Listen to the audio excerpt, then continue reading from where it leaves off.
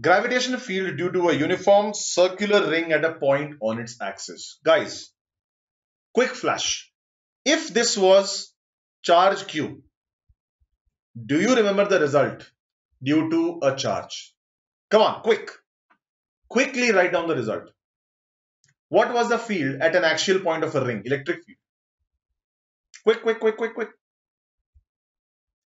Electric field was KQX upon R square plus X square 3 by 2 X cap. If the charge was positive, it is radially, axially outwards. If the charge was negative, it was axially inwards. Do you recall or not? You should actually. No excuse not to recall. But hey, this is not charge, this is mass. Let's see what we can do differently. The modus operandi does not change. Divide the ring into small masses. Let's take one of the mass dm and let's find out the field due to that dm. What's the formula for mass? Gm by r square. So g dm by r square. Who plays r? Under root r square plus x square. Check it out. Please check it out. Okay, relax.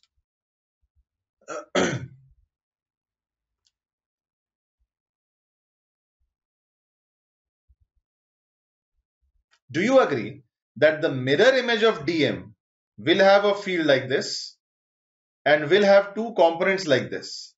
So do you agree that this sine theta component in my diagram is getting cancelled, or this component is redundant? So which is the effective component or retained component? The axial component. Very good. Please absorb that information so far. Absorb that information, then only I go ahead. Do you agree that d sine theta is a useless component? Because of what? Symmetry of the ring. Okay, sir. Now DEG for your reference. DEG is G, again, sir, minus sign, don't do that. Don't be that person. G dm by r square, sir. Very good. If you want, I can also say G dm upon capital R square plus x square. All okay. All okay, sir. That's your DEG. What's your integration? Your EG is not integration DEG.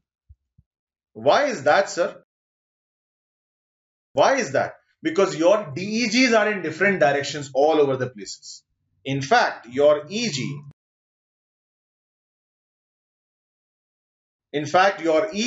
is integration DEG cos theta. The reference is right there in the diagram.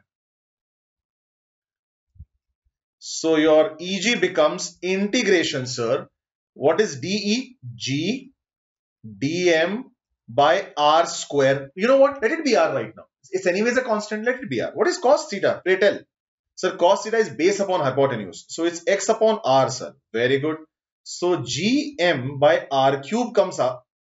Does it or not? Yes, it does. And inside is integration. Sorry. G x by r cube comes out, isn't it? Yes, sir. Inside is integration dm. What is integration dm? Sum of all masses. What is it? Total mass. Good. So Eg is gmx by r cube. Do you agree or not? Yes, we do, sir. Or r is under root r square plus x square. So cube means cubic power of the half. So 3 by 2. Click. Look at the answer. But sir, the answer has a minus sign. Come on. What I derived is the magnitude. Answer is a vector. So that's the reason why the minus sign. You can also see the x cap.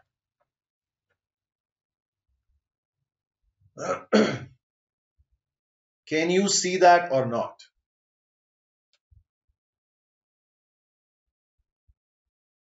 Do you get that or not? That's a more important question actually. Do you get that? Sure. Any questions? Anything at all? No? So now here is a bit of extra information. Click. I want you to remember one more result.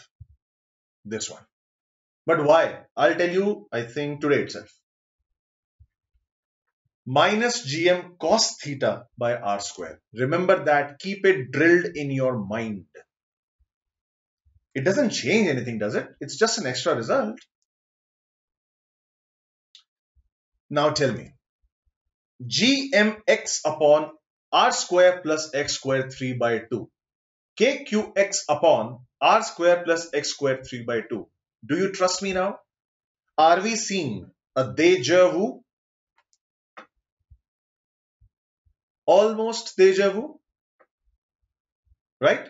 What's the extra result I told you to remember? Minus gm cos theta by r square. Remember what small r is? Small r is that slant distance of any point of the ring from that point, desired point. And what is theta? Angle that line makes with the axis. Did you also get the relevance of minus sign? Good for you. Good. You have the expression now. Now only the magnitude. If I talk about only the magnitude, where will the magnitude be maximum? Differentiate it. We actually have done this, but still. Differentiate with respect to what? With respect to x. So leave the minus out. Gm as it is. Gm as it is. Let's apply quotient rule. Quotient rule says f upon g prime. F upon g whole prime is f prime times g minus fg prime upon g square. Is it or not? Right, sir. So first is who's playing f? Only x. 1. G r square plus x square 3 by 2 minus f x g prime 3 by 2 r square plus x square. What is 3 by 2 minus 1? Half. And then chain rule 2x upon g square r square plus x square 3 by 2 ka square, so cube, and put it equal to 0. Apish? Yes or no? Yes? Good. Now the denominator is gone. Cross multiply. Since it's not equal to 0, I can cross multiply and make it vanish. Right. Now r square plus x square 3 by 2.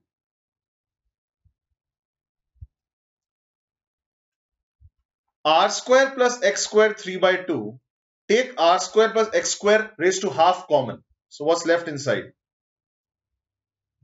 R square plus x square. 2 and 2 cancel. Minus 3x square equal to 0. Even the coefficient also not equal to 0? Right. So r square equal to what? 2x square. That implies x equal to what?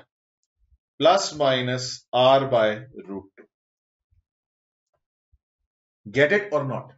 Magnitude of gravitational field at an axial point for a ring reaches its maximum value at plus or minus r by root 2. That's fairly obvious, right? Because two sides are there. That's why. Click. Here we go.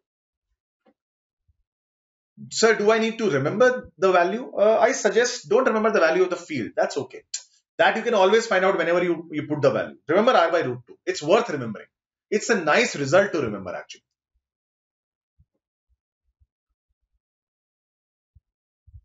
Whenever somebody is comparing gravitational field only, sign matters.